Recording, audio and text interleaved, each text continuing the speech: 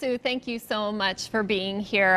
I love the book that you've written, and one of the things that you talk about in it is fear and facing our fears, and the fact that fear can really hold a woman back from fulfilling her God-given destiny. So talk to us a little bit about, in your book you say that fear comes in all shapes and sizes. What does that mean? Well, for different women, it's going to manifest differently because there are courageous, bold women that people would have no idea that they're dealing with anxiety or insecurity because you're just looking at the outside. Sometimes it's fear where you're actually afraid of something happening, or sometimes it's dread. But God has not given us a spirit of fear. Amen. That's right. But He's given us, love, power, a soundness of mind. And really, fear can be a spirit that opposes the plans of God for our lives. Absolutely. So when somebody feels that, has that fear, how would you recommend that they overcome that?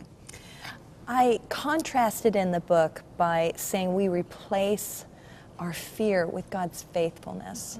Because God is always faithful. And in Scripture you'll see where when we remember the times that God has been faithful, then it takes the focus off of ourselves. Yes. Absolutely. If we are afraid, then we are magnifying the problem, or That's we're right. looking more at ourselves, but we need to look at the life giver and trust that He is sufficient. Absolutely, because the Bible says perfect love casts out all fear, and the more we can focus on God's perfect love, the less fearful we are.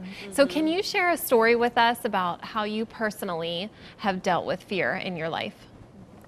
Well, as I've faced it all of my life, but most recently, when you are a woman that's established. So we had been in pastoral ministry for 28 years. Wow.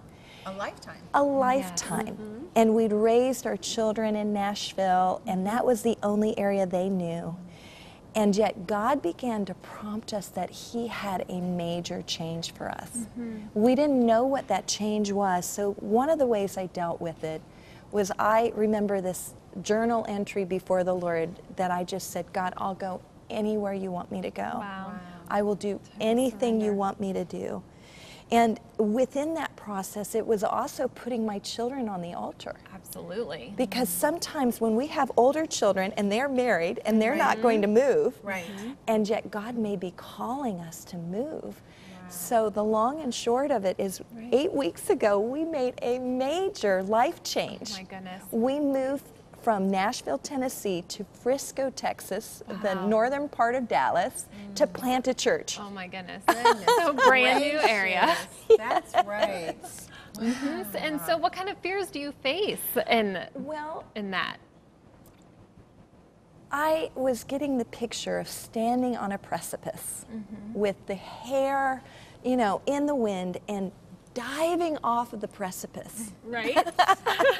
Because when we planted a church when we first moved to Nashville, and when you're young, you pack up your bags And you, and you go, and it's an adventure. But when you're older and you've made an investment, so the fear of failure, the fear of lack, fearing that you're not going to have enough, maybe that you don't have what it takes to do it, and it's trusting in the faithfulness of God. Absolutely.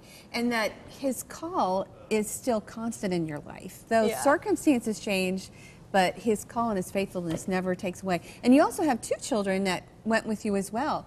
Your adopted sons from Brazil, they came with you as well and adjusting too. So, They did. Goodness gracious, that's It's a a mountain. big change. Oh, Right. yes. It's a big change. And God's in the details sometimes. He is. And I remember saying to my daughters, going to Texas, I want a cowboy hat. And I said that to them. I've got the cowboy boots. I want the cowboy hat. Fantastic. So there was a group of pastors in Nashville that were praying us out. And there was a woman there that had a cowboy hat on. Sweet. God spoke to her heart to take it off her head and to give me her hat. And it became that physical symbol, you know, that only I would know. Right. Absolutely. and that it was an encouragement not only to you, but to your daughters. To see how God, because Absolutely. I'm sure they question and they know that God's in control, but that's a big decision It's for a their parents to big. be somewhere and them somewhere And else. you know, I think they are so excited that we are obeying God and Oh, answering His call. Right. That's right. Yeah. I wanted to just say too, I think that it's important to mention that fear is so often lies that the enemy is just trying to shout in our ears and make it louder than God's truth.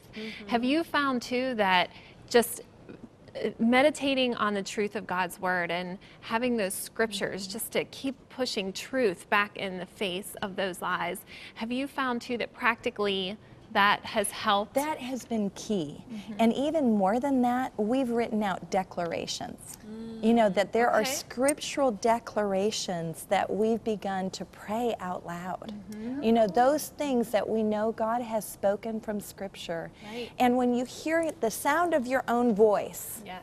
in your prayer time, declaring God's word, a confidence, a boldness begins to rise up in your heart. Absolutely. And you Yeah. said too, we only have just a little bit of time left, but do it afraid. So it's Yeah. not that the That's what I fear wanted just to bring goes away. Oh, look, we're thinking on the same thing. Yes, we do. We need to do it afraid because it's when we put our foot in the water that the water parts. Absolutely. It's when we go with God that He shows up. Oh, amen. Well, I'm going to do it afraid, and we're overcomers in Christ. Thank you, Sue. right. Great topic and wonderful helps to all of us. Thank you very much.